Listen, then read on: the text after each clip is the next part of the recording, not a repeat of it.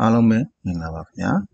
ကျွန်တော်ဒီတစ်ခေါက်တော့ electric control နဲ့ပတ်သက်တဲ့အကြောင်းအရာလေးကိုကျွန်တော် sharing လုပ်ပေးမှာဖြစ်ပါတယ်ကျွန်တော် sharing လုပ်ပေးမယ့်အကြောင်းအရာလေးကတော့ star data status ဆိုတဲ့အကြောင်းလေးပဲဖြစ်ပါတယ်အခုဒီဗီဒီယိုကတော့ star data status ရဲ့ဒီ part 2ပေါ့နော် part 2မှာကျွန်တော်ဘာအကြောင်းပြောမလဲဆိုတော့ star data status ရဲ့ power circuit ပြီးရင် control circuit ပေါ့နော်အဲ့ဒီနှစ်ခုအကြောင်းကိုကျွန်တော်ဒီမှာရှင်းပြမှာဖြစ်ပါတယ်အဲ့ဒီအကြောင်းကိုကျွန်တော်မရှင်းပြခင်မှာအရင်တစ်ခေါက်ဗီဒီယိုမှာထားခဲ့တဲ့ part 1ပေါ့နော် part 1မှာကျွန်တော်ဘာပြောခဲ့လဲဆိုတော့ဒီ star data status အကြောင်းကိုကျွန်တော်ပေါ့နော်ဒီ star ဘယ်လိုဆက်တယ် data ဘယ်လိုဆက်တယ်အဲ့ဒီအကြောင်းကိုကျွန်တော်အသေးစိတ်ပြောပြခဲ့ပြီးဖြစ်ပါတယ်ကျွန်တော်အဲ့ဒါကိုကျွန်တော်ဒီပေါ့နော်ဒီ power circuit ရဲ့ control circuit ရဲ့ကျွန်တော်မပြောခင်မှာဒီပထမပေါ့နော်ဒီသူတို့ရဲ့အကြောင်းကိုကျွန်တော်ပြန်ပြီးတော့အသေးစိတ်ပုံပေါ့နော်အနည်းငယ်ပြန်ပြချင်ပါတယ်ဒီမှာပေါ့နော်ပထမပုံမှာဆိုရင်ကျွန်တော်ပေါ့နော် star status ဆိုတာကတော့ဒီ three phase motor မှာရှိတဲ့ဒီ coin တစ် coin ချင်းစီကိုကျွန်တော်တို့က Facebook တွေပေးတယ်ပေါ့နော် Facebook တွေပေးပြီးတော့ဒီပေးတယ်ပြီးလို့ရှိရင်ဒီ coin ပဲပေါ့အစ3ဆဖြစ်ဖြစ်အဆုံး3ဆဖြစ်ဖြစ်ပေါ့နော်အဲ့ဒါကို0 point ဖြစ်အောင်ပေါင်းတယ်ပေါ့အဲ့ဒါကိုကျွန်တော်တို့က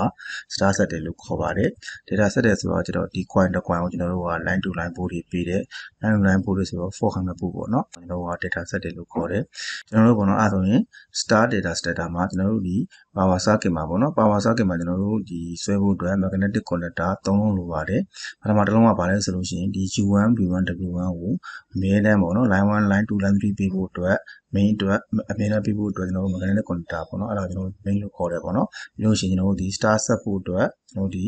star set ဖို့အတွက် connector တစ်လုံးလိုမယ်ပြီးရင် data set ဖို့အတွက်ကျွန်တော်တို့ဒီ connector တစ်လုံးလိုမယ်အဲ့ဒါဆိုလို့ရှိရင်ကျွန်တော်တို့ဒီခုနပုံစံလေးပြန်ပါမယ်နော်တော့လို့ကျွန်တော်တို့ပေါ့နော်အဲ့ဆိုဒီဘက်က line 1ကအထွက်ဒီကျွန်တော်တို့ဒီ MCB ရဲ့ထုံးစံတိုင်း1ကိုသွားမယ် line 2ဒီ MCB ရဲ့3 line 3 MCB ရဲ့5ပေါ့နော်အဲ့ဒါအထွက်ပေါ့နော်အဲ့ဒါရဲ့အထွက်ကကျွန်တော်တို့ပြန်သွားမလဲဆိုလို့ရှိရင်ကျွန်တော်တို့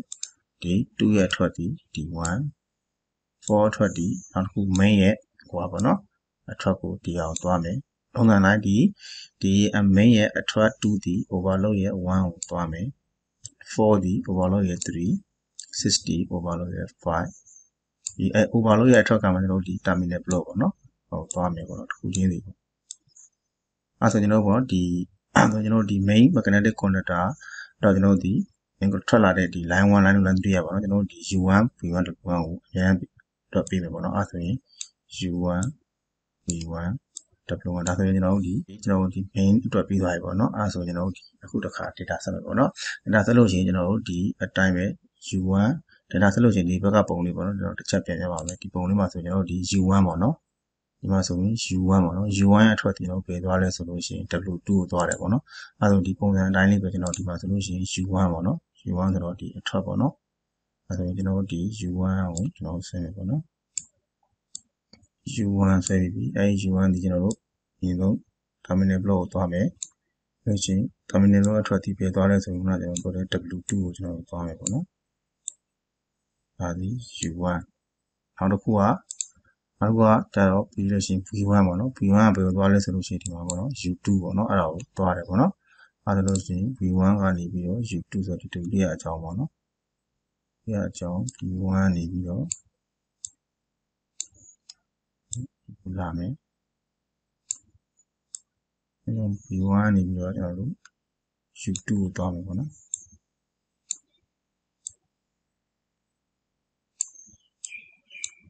အဲ့တော့ကျွန်တော်တို့ဒီမှာနောက်ဆုံးတစ်ခုအနေနဲ့ V2 ကနေပြီးတော့ W1 ကိုသွားမယ်ပေါ့နော်အဲ့ဆိုရင်နောက်ဆုံးတစ်ခုပေါ့နော် V2 ကနေ W1 ဆိုတော့ဒီအနောက်ဆုံးက W1 ပေါ့နော် W1 ကနေပြီးတော့နောက်ဆုံးဒီ terminal block လို့ရှိရင် V2 ပေါ့နော်ဟုတ်ကဲ့ဒါတော့ကျွန်တော်တို့ဒီရပါတော့ဒီဒါလေးကိုကျွန်တော်တို့ data set လိုက်တယ်လို့ခေါ်တယ်ပေါ့နော်ဒါ data set ပြီးလို့ရှိရင်အခုတစ်ခေါက်ပါဆက်မယ်ဆိုလို့ရှိရင်ကျွန်တော် star ဆက်မယ်ပေါ့နော် star ဆက်မယ်ဆိုလို့ရှိရင်ကျွန်တော်ကဒီခုနဒီဘက်ပုံမှာပြောဆိုရပေါ့နော်ဒီကြိုက်တဲ့အစ3စာကိုပေါင်းလိုက်ပေါ့နော်0 point ဖြစ်အောင်ပေါင်းလိုက်ပေါ့နော်အဲ့ဒါကိုကျွန်တော်က star set လို့ခေါ်တယ်ပေါ့နော်အဲ့လို့ရှိရင်ကျွန်တော်တို့ဒီအစ3စာအပေါ်က3စာကျွန်တော်တို့ဒီ0 point ဖြစ်အောင်ဒီပေါင်းလိုက်ရပေါ့နော်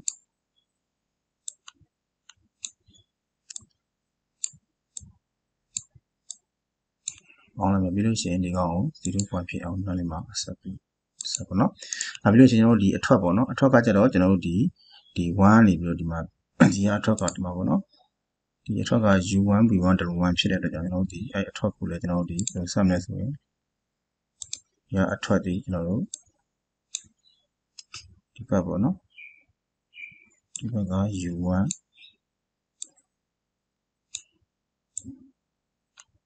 B1 W1 ပါနော်ဒါဆိုရင်ကျွန်တော်တို့ဒီမှာပေါ့နော်ဒါဆိုရင် star set တယ်ပေါ့နော်ဒါဆိုရင် star set လို့ပြီးသွားပြီပေါ့နော်ဒါပေမဲ့အဲ့မှာပြဿနာတစ်ခုရှိတာကကျွန်တော်တို့ပေါ့နော် star set တယ်ဆိုတော့ကျွန်တော်တို့ဒီ3 point ပေါ့နော်ဒီ3 line အောင်ပေါ့ကျွန်တော်တို့ကစုပြီးတော့လုပ်လိုက်တဲ့ကြောင့်ဒါ0 point ဖြစ်သွားတယ်ပေါ့0 point ဖြစ်တဲ့ခါမှာဒီရဲ့အထွက်ကလည်းကျွန်တော်တို့ဒီနားမှာလည်း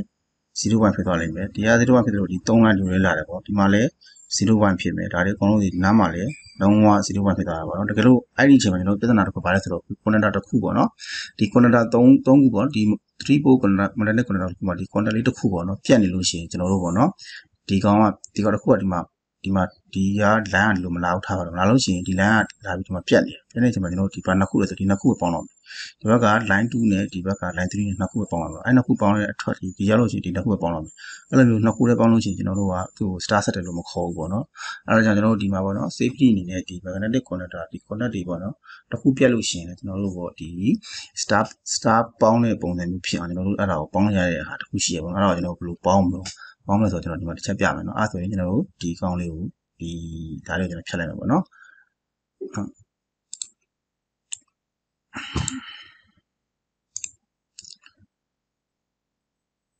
sorry ဒါကိုကျွန်တော်ဘယ်လိုပေါင်းမလဲဆိုလို့ရှိရင်ကျွန်တော်တို့ပေါ့နော်ဒီကောင်းလေးကိုကျွန်တော်ဒါလေးကိုကျွန်တော်ချက်ဖြတ်လိုက်မယ်ပြီးလို့ရှိရင်သူ့ကိုကျွန်တော်တို့ကဒီကောင်းလေးကိုကျွန်တော်ပေါ့နော်ဒီ connector လေးကိုကျွန်တော်တို့ဟောပါတော့ဒီ data set လို့ပဲပေါ့နော်ဒီ crossing လေးတွေပေါ့နော်ကျွန်တော်ပေါင်းပြလိုက်အဲ့ဒါဆိုရင်အဆင်ပြေသွားလိမ့်မယ်အဲ့ဒါမှဒီ connector ကိုဒီကျွန်တော်တို့ဒီ data set လို့ပဲဒီအ point ပေါ့နော်ကျွန်တော်တို့ဒီ star ရဲ့အ point ပေါ့ဒီအထွက်ပေါ့နော်ဒီအထွက်ကိုကျွန်တော်တို့ကရုပ်လာမယ်ဆိုလို့ရှိရင်ဒီဘက်ကအားလေးကိုတစ်ခါလာမယ်လို့ရှိရင်ဒီဘက်ကအထွက်ပေါ့နော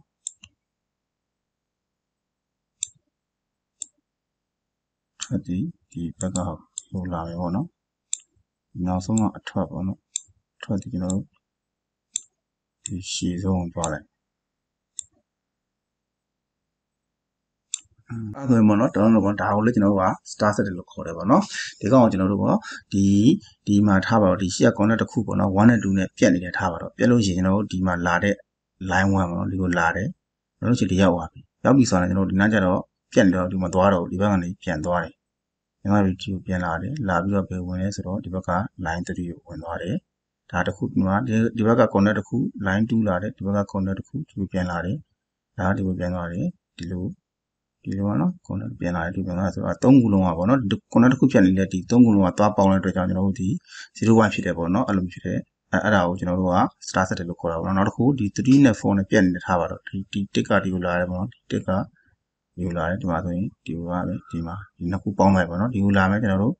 မပြတ်နေတယ်ပြတ်လို့ရှိရင်ဒီကနေပြန်သွားမယ်ပြန်သွားပြီးလို့ရှိရင်ဒီကိုပြန်သွားမယ်တစ်ကိုတစ်ကနေပြန်ဝင်လာမယ်ဒီတစ်ခုနဲ့နှစ်ခုပေါင်းသွားတယ်ဒါအောင်တစ်ခုကကျွန်တော်တို့အလုပ်လုပ်တဲ့အတွက်ကြောင့်ဒါဒ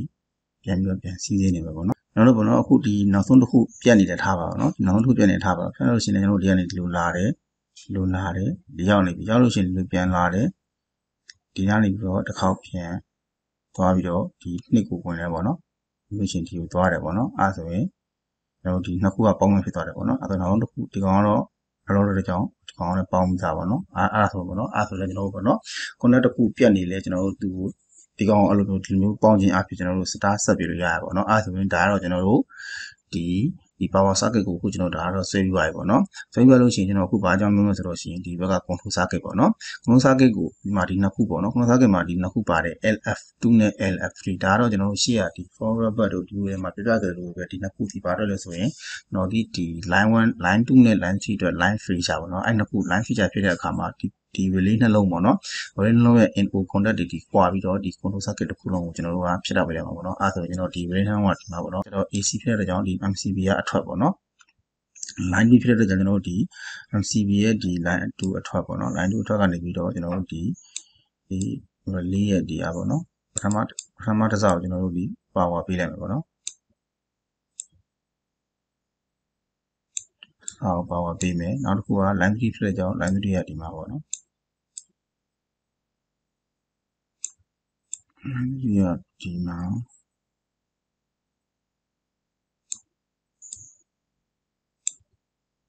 And the illusion, to one, the line views, to neutral summit, no? Usually summit. Oh, neutral summit. Switch out. The relay ကိုလည်းကျွန်တော်တို့ဒီမှာဆက်ပြီးသွားပြီပေါ့နော်။အဲဆိုကျွန်တော်တို့အခုဆိုရင်တော့ဒီ power circuit ကလုံးဝပြီးသွားပြီပေါ့နော်။ဒီအပေါ်ကဒီလုံးသုံးလုံးကတော့ထုံးစံတယ်ပေါ့နော်။သူရဲ့ line 1 line 2 line 3ကိုကျွန်တော်တို့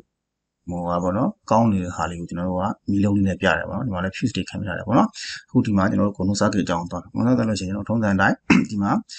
control circuit မှာကျွန်တော်တို့ MCB ပေါ့နော်1 port MCB ရှိမယ်ပြီးလို့ရှိရင်ဒီဒါမှာ emergency stop push button ရှိမယ်ပြီးရင်ဒီ line 1 line F2 နဲ့ F3 ဒီ relay ရဲ့ normally open contact သူတို့အလုပ်လုပ်ပြီးဆိုရင်ဒီကောင်လေးကတ်ပြီးတော့ဒီ control circuit တစ်ခုလုံးလုပ်မယ်နှစ်ခုပေါ့နော် line 1နဲ့ line 2မှာတစ်ခုပြတ်နေပြီဆိုတော့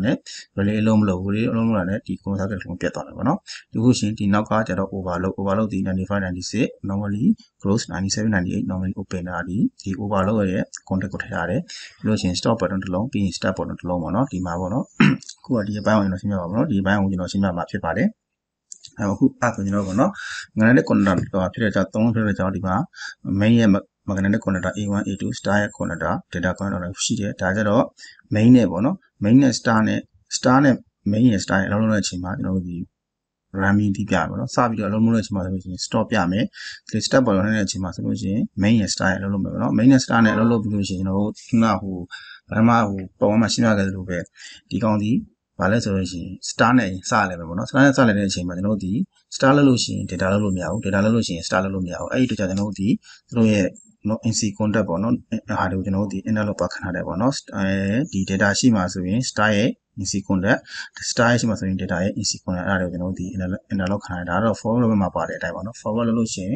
reverse လုပ်လို့မရဘူး reverse လုပ်လို့ရှိရင် forward လုပ်လို့မရဘူးအဲ့ဒီဘောတွေကဆင်တူပါတယ်ဒီမှာဆိုရင်လည်း star လုပ်လို့ရှိရင် data လုပ်လို့မရဘူး data လုပ်လို့ရှိရင် star လုပ်လို့မရပါဘူးအဲ့ဒါကျွန်တော်တို့ဒီအဲ့ဒါကြောင့်ပေါ့နော်ပထမဆုံးကျွန်တော် star နဲ့ run မယ် run လို့ရှိရင်ကျွန်တော်ကသူ့ကို star နဲ့အပြည့် run ချင်တာမဟုတ်ဘူး star နဲ့ block run မယ်ဆိုလို့ရှိရင်သူ့ကိုအချိန်တစ်ခုပေးမယ်ပေါ့နော် timer တစ်ခုပေါ့ဥပမာပေါ့5 second ဖြစ်ဖြစ်10 second ဖြစ်ဖြစ်အဲ့လိုအချိန်တစ်ခုပေးမယ်အချိန်တစ်ခုပြီးပြီဆိုတာနဲ့သူဒီအဲ့ဒီ data ကိုပြောင်းအောင်မယ်ပေါ့နော်အဲ့လိုပြောင်းမှုအတွက်ဆိုလို့ကျွန်တော်တို့ဒီ timer ကြတော့ကျွန်တော်တို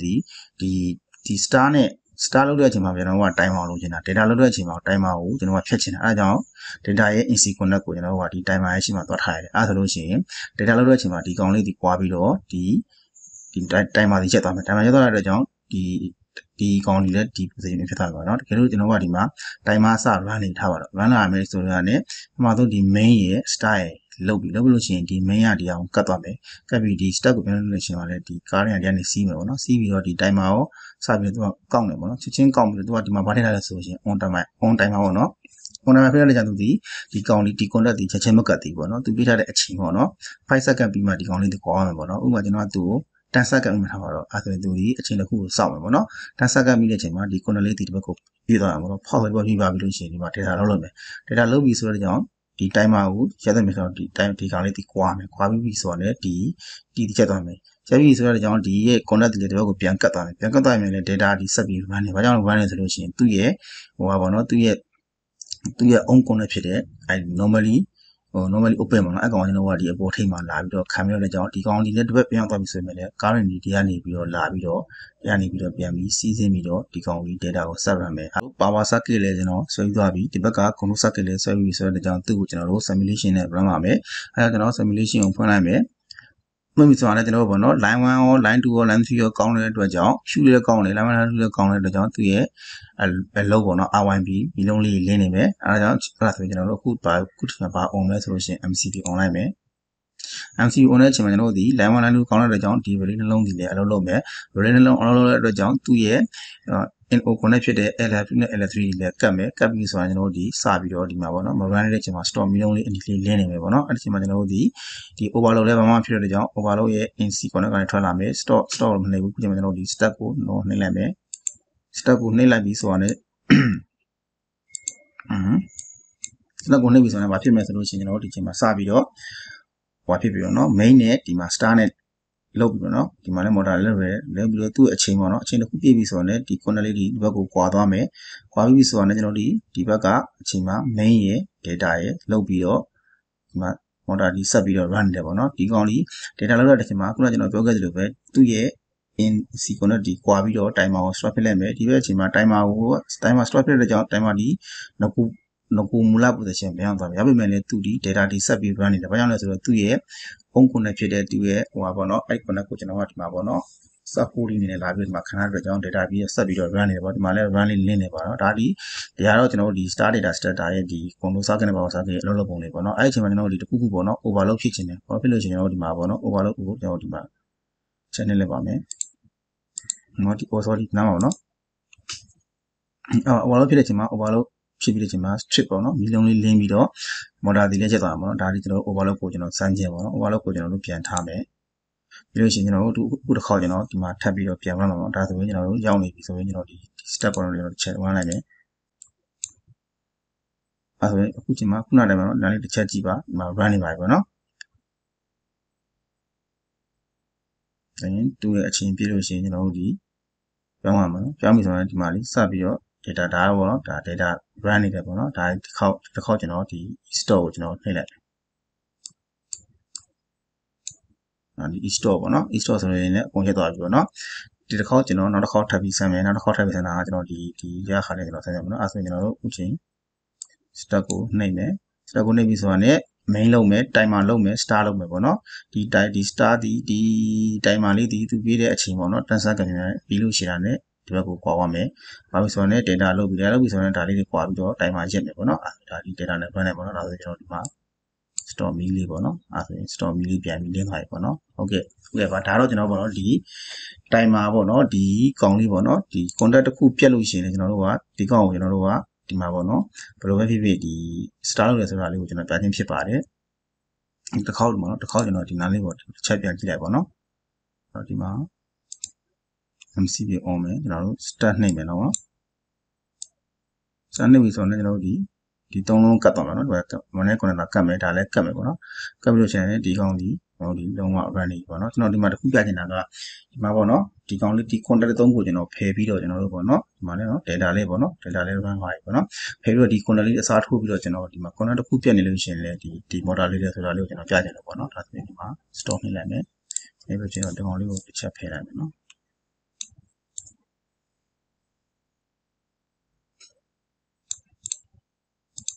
်ဒီမှာတော့ဒီလိုမျိုးမဟုတ်ဘူးနော်ဒီမှာတော့3ပို့ပဲပေါ့နော်ဒီမှာကျတော့ကျွန်တော် simulation ပြမှာဖြစ်တဲ့ကြောင့်ဒီကောင်ကကျွန်တော်ကပို့ခွဲတာပေါ့တစ်ခုက2ပို့တစ်ခုက single ပို့ပေါ့နော်အဲ့လိုဆိုရင်တော့ဒီကပေါ့နော်ဒီတစ်ခုပြတ်နေပြီထားပါတော့တစ်ခုပြတ်လဲကျွန်တော်ဒီမှာ star ပေါင်းလားဆိုတော့ကျွန်တော်တို့ဒီမှာဒီအလုပ်တစ်ချက်ကြည့်မယ်နော် motor run လားမလားဆိုတော့ကျွန်တော်ပြန်ပြီးတော့ simulation ဖွင့်မယ်ဒီကျွန်တော်တို့ MCB ကို on မယ်ပေါ့နော် MCB ကို on ပြီဆိုတော့ねကျွန်တော်တို့ရောက်ပြီပေါ့နော် line တွေလည်းကောင်းနေပြီကျွန်တော်တို့ဒီမှာ start နှိပ်မယ်ပေါ့နော်စနစ်ပြီဆိုရင်ကျွန်တော်တို့ဒီမှာပေါ့နော် corner တစ်ခုပြတ်နေပြီဆိုရင်လည်းကျွန်တော်တို့ဒီမှာ0 point ဒီကနေပြတ်တယ်ဆိုရင်လည်းဒီကနေလာပြီးတော့ဒီမှာပေါ့နော်ဒီလုံးလေးဒီကိုပြန်သွားပြီးတော့သုံးလုံးပေါင်းတဲ့အတွက်ကြောင့်ဒီမှာပေါ့နော် water လဲနေပြီးတော့ကျွန်တော်တို့ဒီမှာတင်ခုနပေါ့နော်လဲပြီးတော့ကျွန်တော်တို့ဒီမှာပေါ့နော်လဲပြီးတော့ကျွန်တော်တို့ဒီ star ပေါင်းတယ်ဆိုတာလေးကိုကျွန်တော်ပြနေလို့ပေါ့နော်အဲ့ဒါခုချင်းဒါဆိုရင်ကျွန်တော်တို့ပေါ့နော် data run နေပါတော့ဒီစမှာကျွန်တော်တို့ဒီထားပါတော့ဒီဘက်က LF2 နဲ့ LF3 တခုပေါ့နော်ပြတ်သွားပြီးထားပါတော့ဒီနားနေ fuse ပေါ့နော်ပြပြီးထားပါတော့မှပြတ်သွားလို့ဆိုတာနဲ့ကျွန်တော်တို့ဒီ control circuit လည်းလုံးဝရက်သွားမယ်ဒီမှာလည်းမီဒီလည်းရက်သွားမှာပေါ့နော်ဒါလေးကျွန်တော်တို့ LF line feature ဖြစ်တဲ့အခါမှာဒီကောင်ရက်သွားတဲ့ဟာနောက်တစ်ခုပေါ့နော်နောက်တစ်ခုကကျွန်တော်တို့ဒီဟာကို LF3 ကိုကျွန်တော်စမ်းမယ်ပေါ့နော်မစမ်းခင်မှာဒီဟာလေးတစ်ချက်တစ်ခေါက်ပြန်ကြည့်မယ်နော်အချင်းအမြန်တဲ့ကြောင့်ဒီနှစ်ခုပေါင်းတဲ့အချိန်မှာကျွန်တော်ဒီ step ကိုပြန်နှိပ်လိုက်နှိပ်ပြီးဆိုတော့ဒီမှာနော်ကတ်ပြီးတော့ဒီမှာ motor run နေပေါ့နော်ချိန်ပြီးပြီဆိုတော့သူဒီ data ပြန်ပြောင်းသွားတယ်ပေါ့နော်ဒါတော့ကျွန်တော်တို့ star data ပေါ့နော်ပြီးလို့ရှိရင်ကျွန်တော်တို့ဒီမှာ 3ပြတ်သွားမယ်ပြတ်သွားပြီဆိုတော့ねကျွန်တော်တို့ထုံးစံတိုင်း control circuit ကို power circuit ကိုချက်သွားမယ်ပေါ့နော်ဒါတော့ line feature အတွက် safety ပေါ့နော်အဲ့တော့ကျွန်တော်ခုနကတော့ဒီ connect တစ်ခုပြတ်လို့ရှိရင်လည်းပေါ့နော်ကျွန်တော်ဒီ start လုပ်ရဆိုတဲ့ဟာလေးကိုကျွန်တော်ဒီမှာပြပေးခြင်းဖြစ်ပါတယ်ပေါ့နော်ဒါကိုကျွန်တော်အခုတစ်ခေါက်ပါပြမယ်ဆိုတော့ဒီမှာပေါ့နော်ဒီပုံစံမဟုတ်ဘဲနဲ့ကျွန်တော်ပထမပုံစံတစ်ခုရှိရပေါ့နော်ပထမပုံစံကကျွန်တော်သူ့ကိုပြန်ပြီးတော့ delete ပေါ့နော်ပထမပုံစံတိုင်းပထမပုံစံအတိုင်းဒီမှာပေါ့နော်ကျွန်တော်ဒီမှာ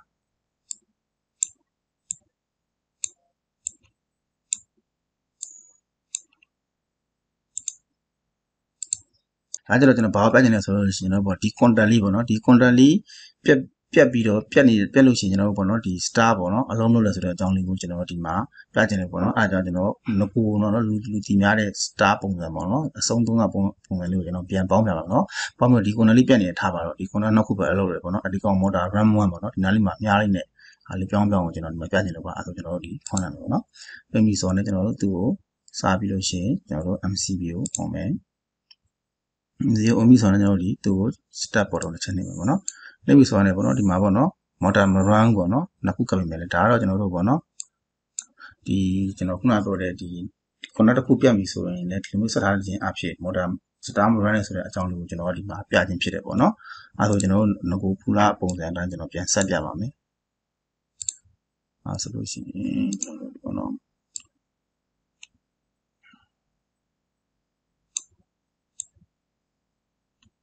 crossing ပေါ့နော်ဒီမှာတစ်ခုဒီကိုလာမယ်ဒုတိယတစ်ခုဒီကျွန်တော်တို့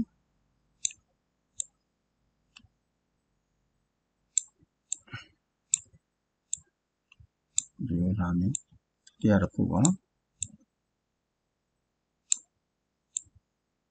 အခုလည်းကျွန်တော်ကျွန်တော်ဒီကောင်ကိုကျွန်တော်တို့ပြန်ပြီး run ကြည့်မယ်နော်ဒီကောင်ကိုကျွန်တော်တို့ star SMS ပေါ့နော်ဆိုရင်ကျွန်တော်ဒီမှာ run မယ်ပေါ့နော်run ပြီးဆိုတော့ကျွန်တော်တို့သူ့ကိုဆုံးစံတိုင်း MCB အောင်မယ်ပြီးလို့ရှိရင်ကျွန်တော်တို့ဒီမှာဒီရောက်ပြီဆိုတော့ကျွန်တော်တို့ဒီကို step ပေါ်တော့ချက်နှိပ်လိုက်ပါနော်နှိပ်ပြီးဆိုတော့ကျွန်တော်မအောင်နော်ဒီမှာ connect တစ်ခုပြတ်နေဆိုရင်လည်းဒီဘက်က motor ဒီ run နေပေါ့နော်သူပြည့်တဲ့အချိန်ရလို့ရှိရင် motor ဒီ star ဆက်ပြီးတော့ star ကနေပြီးတော့ data ကိုပြန်ပြီးတော့ run မယ်နော်ဒါလေးကိုကျွန်တော်ပြချင်လို့ပေါ့နော်အဲဆိုရင်ဒီမှာအခု data ပြောင်းသွားပြီပေါ့နော်ဒါဒီ main ရဲ့ data ဆက်လုပ်တယ်ပေါ့နော်ဒါလေးကိုကျွန်တော်ဒီဟာလေးကိုကျွန်တော်ပြပေးချင်လို့ပါနော်ဟုတ်ကဲ့ပါကျွန်တော်ဟုတ်ကဲ့ပါဒါတော့ကျွန်တော်ပေါ့နော်ဒီ star data status ဆိုတဲ့အကြောင်းကိုကျွန်တော်ဒီမှာပေါ့နော်ဒီကတော့ဒါနောက်ဆုံးပိုင်းပေါ့နော် part 2ဆိုရင်လည်းဒီကောင်အကြောင်းလေးကိုကျွန်တော်ဒီမှာရှင်းပြပေးခြင်းဖြစ်ပါတယ်ဒီ power circuit ဘယ်လိုဆင်ရတယ်ဆိုတဲ့အကြောင်းပြီး control circuit ဘယ်လိုအလုပ်လုပ်ပဲဆိုတဲ့အကြောင်းလေးကိုကျွန်တော်ဒီမှာရှင်းပြပေးခြင်းဖြစ်ပါတယ်ဗီဒီယိုလေးကိုအဆုံးထိကြည့်ပေးတဲ့အတွက်အားလုံးကိုကျေးဇူးတင်ပါတယ်